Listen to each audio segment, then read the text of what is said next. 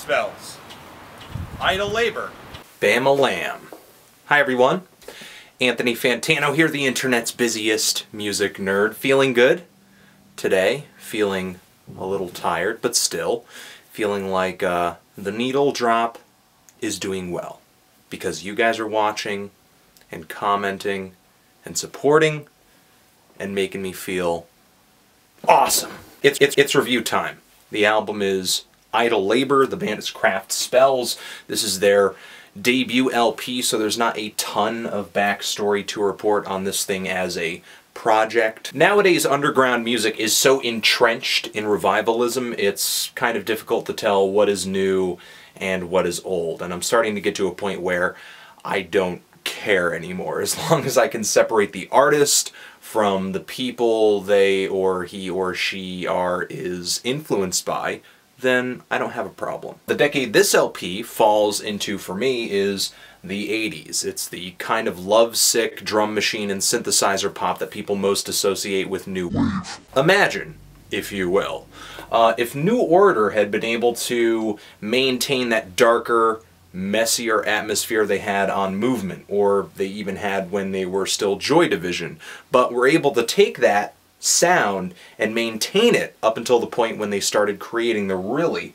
really catchy, instantaneous material they were writing on Power, Corruption, and Lies. I think the flowers here are more than a coincidence, too. Idle Labor is a bedroom record, and I'm sure a lot of reviews will attribute the retro sound on this LP to that. But seriously, people send me their bedroom recorded music all the time, and most of it does not sound like this.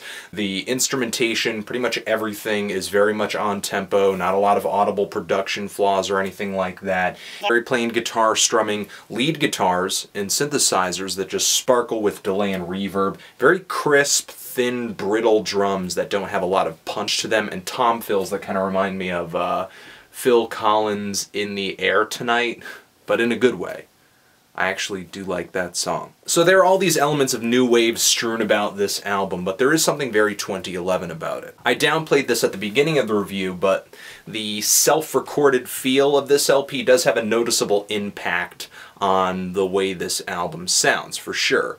Plus, this thing has been put out on captured tracks. Other artists on this label include Minx, Wild Nothing, Blank Dogs, The Beats. It's just home to a lot of music that finds power in muddy, lo-fi recording qualities. In the past, I found a lot of the vocals on the albums that get released on captured tracks to be mixed a little low, difficult to hear on much of the songs. My point is the vocals, though I'm not completely satisfied with where they are in the mix, the sound is completely intentional. Not gonna say it's not. And it does give Craft Spells a style. The whole thing kind of comes off like a mixtape of my favorite new wave songs, and I take this cassette and I've played it 1,000 times over, and then I forget about it, I throw it in some box somewhere, and then I stumble upon it like 10 years later, and then I go and I play it on the cassette deck, and it sounds beautifully warped and mangled from years of being fast-forwarded and rewound in a crappy boombox that I got at Radio Shack. It's just like pop music from another time, but it's wonderfully mutated into something weirder. A lot of the songwriting on this thing is pretty catchy too, though the sound did not come out and grab me at first. The explosion of guitar, bass, and dance beats on tracks like After the Moment and From the Morning Heat just kind of kept me coming back for more again and again and again, and just like giving the LP another chance, just seeing if I would come to like it more, and I did. While there are some tracks here that do hit like a brick, a good amount of them do require a little extra attention to hear the details and even see the song for what it is. I'm loving it a little bit, feeling a light 8 on this LP. Very enjoyable, very jingle jangle, very poppy. Dig on it. Let me know in the comments what you think. Are you loving this thing?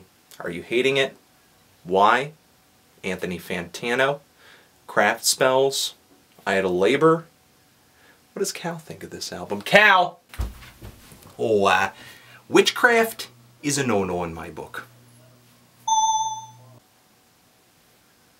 And that's why I hate Cal Chuchesta. Forever.